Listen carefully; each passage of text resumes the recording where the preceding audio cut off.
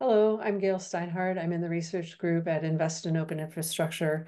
We're a nonprofit that works to improve investment in and adoption of open infrastructure that supports research and scholarship. And it is my true pleasure to introduce to you today our 2024 State of Open Infrastructure report coming out at the end of May. I want to begin by acknowledging a really stellar team of smart, hardworking, and creative people that brought this whole thing to fruition, as well as the financial support of the Mellon Foundation, the Arcadia Fund, and IOI's Sustaining Circle members. The objectives of the report are multiple. We aim to raise the profile of open infrastructure as a community good and a sound choice for adoption. We aim to eliminate patterns in funding and areas of need. We're establishing a baseline of information that we can update and analyze annually. We are investigating selected topics of potential interest to the open infrastructure community. And wherever we can, we identify possible courses of action to improve adoption and resourcing for open infrastructure. We take on a lot of topics in this report, beginning with an analysis of characteristics of the infrastructures that appear in our application InfraFinder. It's a tool meant to aid in decision-making around open infrastructure adoption. We released it last month, and I invite you to check it out at the URL or the QR code on this slide. And for a more in-depth introduction to InfraFinder, if you look in the February batch of CNI project briefings, Chris Wu, our product lead, gave a talk on it then. We take a look at grant funding for open infrastructure, and that's what I'll talk about today. I'll share a couple of key findings from that research. We take a look at open infrastructure governance. I think this is a really interesting examination of how these groups organize their governance, as well as the degree of overlap and representation on governing groups by individuals and institutions. We take a look at trends in open infrastructure performance and adoption, and I think you'll find there some inspiring success stories, as well as some interesting reflections on organizational transitions. We take a look at regional policy developments in open science and open research and their implications for open infrastructure. There's a lot happening in the US right now on the heels of the Nelson memo coming out in 2022, but we also wanted to look at policy evolution in other geographic contexts. And so we do in Europe, Latin America, and Africa. There's more to say there than we could include in this report. So not long after this report comes out, you can expect a much more in-depth look at policy developments in those parts of the world. As a special topic, we looked at the potential influence of procurement and IT governance policy and process on the adoption of open infrastructure in higher education. And then we wrap up with the future signals section, the title of which and the idea for we borrowed from our colleagues at Nesta, but it's a series of informal takes on topics of interest to IOI staff. So in this edition, that includes a short piece on artificial intelligence, Diamond Open Access Publishing, and digital sovereignty. So that's an overview of what's coming in the report. So for today, let me say a little bit more about the grant funding research. IOI's looked into this before, but we wanted to extend and update that work. It is not an easy thing to do because there's no single comprehensive and open source of grant award data. There's some valuable resources in this area. For example, the Open Funder Registry under the stewardship of Crossref is a terrific resource where award information is inferred from funding acknowledgements in papers with DOIs. Unfortunately, for our purposes, infrastructure awards don't always lead to publication, and so infrastructure awards are probably underrepresented in that data set.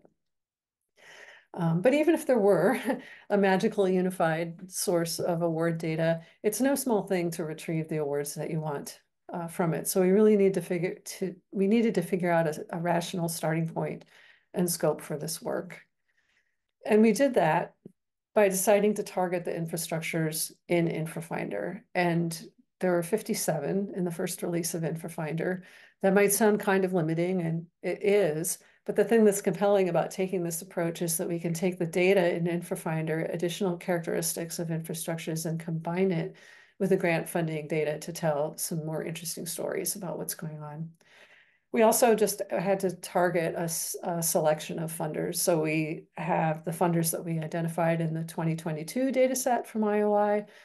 With the InfoFinder work, we asked participants about recent grant awards, so we were able to update our list of funders. Then we prioritized them according to their activity in the sector, and we just started at the top and worked our way down. So we used the funders' data directly. We would scrape the entire corpus from their website if we could. And we also looked at OpenAir, which aggregates funding from a number of sources. And then that resulted in a pretty big data set. We had to then sort through that for awards of interest, which we did by searching or querying title and award abstract or description for the names of open infrastructures and name variants.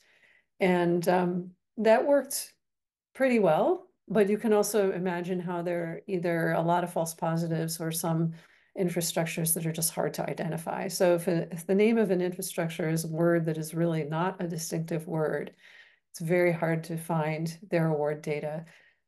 Core, the repository aggregator in the UK, being a great example of that. The English language word core, C-O-R-E, is not very distinctive and not very useful as a search term.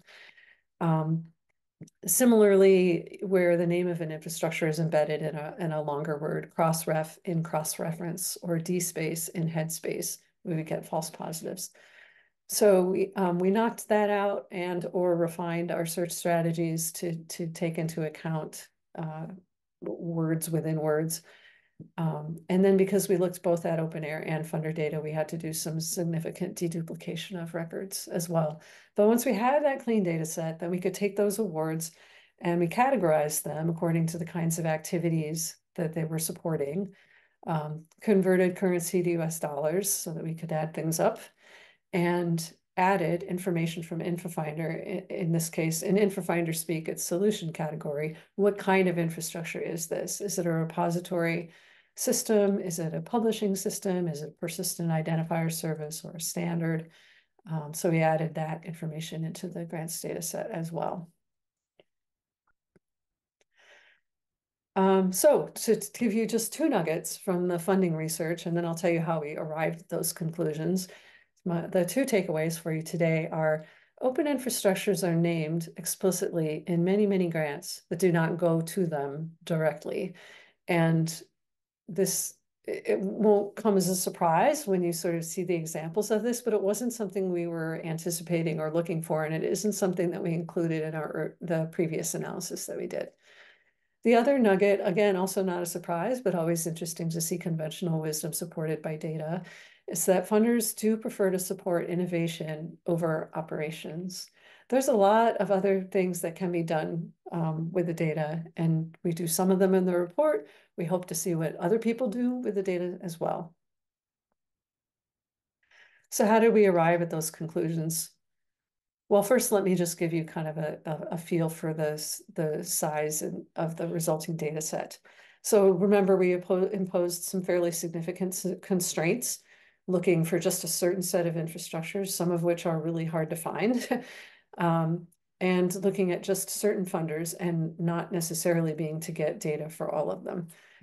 Still, in spite of those constraints, we have a data set that amounts to more than $400 million US, more than 500 grant awards from 23 funders to 36 different infrastructures.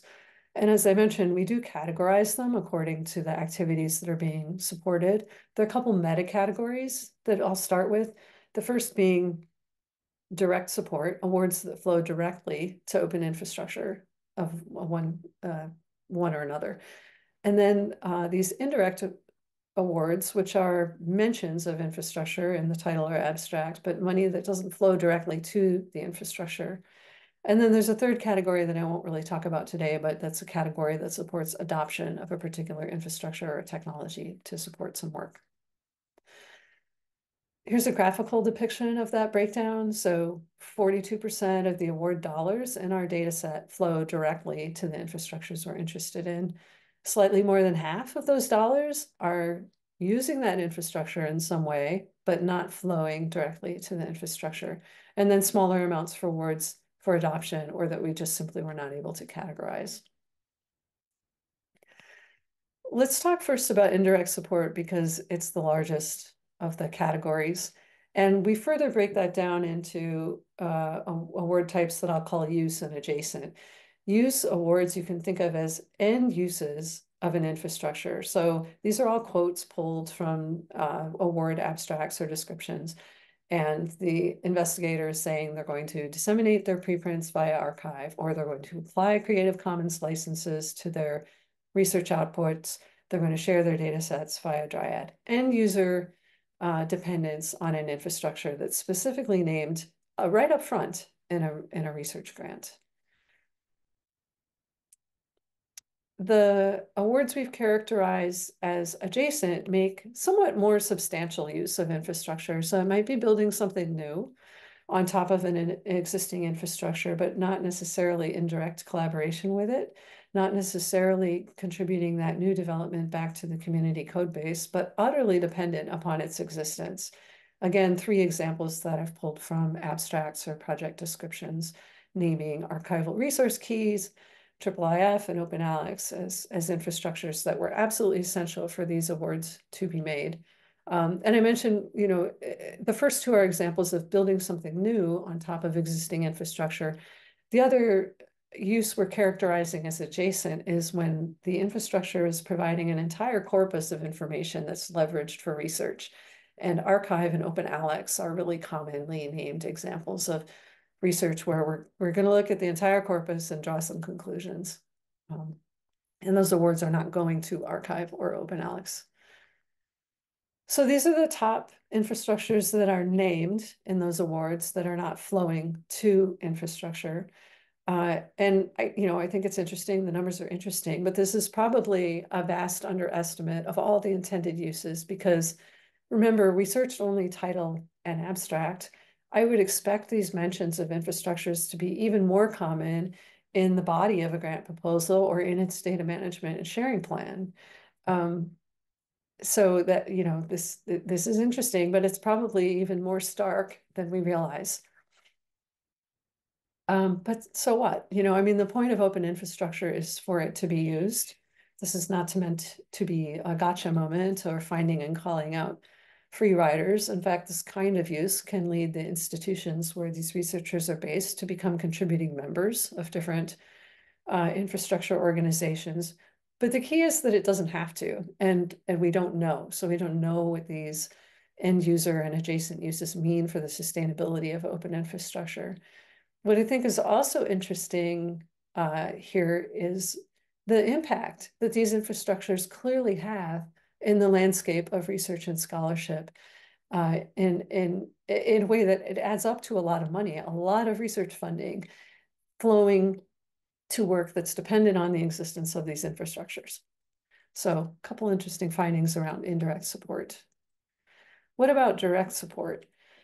The direct support categories that we identified include community building work, events, other kinds of events and travel, day-to-day operations, activities that we either couldn't quite categorize or were not common enough to warrant their own category, that's other, research and development, and strategy, governance, business planning type activities. In this figure, I've organized those according to the type of infrastructure to which those awards were made.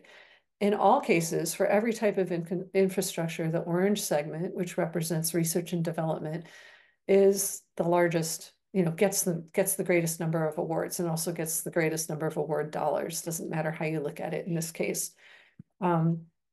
Operations is always significantly smaller. It's not always trivial though, but I will say that a closer look at the data shows it's driven largely by sustained investment in Europe PMC and Open Science Framework in particular, that operational support is not terribly evenly distributed across the infrastructures that we looked at. But this is why we say that funders seem to prefer innovation over supporting operations. That's not to say that grant funding is the optimal way to support operations, but When we asked the participating infrastructures in InfraFinder what their most pressing funding needs were, they were operational. They were sustaining the day-to-day operations of a service. They were patching and updating software, not shiny new features necessarily, but just kind of keeping things running. So again, grant funding isn't necessarily the optimal way to sustain operations, but I think we are seeing maybe a little bit of a disconnect between what infrastructures say they need and the resources that they're able to recruit. So just a couple tidbits from the funding research. What's next? Expect the full report to come out at the end of May, excuse me, as well as the data as a downloadable data set and some interactive dashboards that will allow you to slice and dice and interact with the data in a fun way. We are planning a series of community conversations, one per section, and I hope to see or meet some of you there. If you'd like to be kept informed of those conversations as they're scheduled, please sign up for a State of Open Infrastructure mailing list, which you can do at this QR code. Please also don't hesitate to get in touch with me directly via email if you have questions or comments or thoughts you want to share. And I thank you for your attention.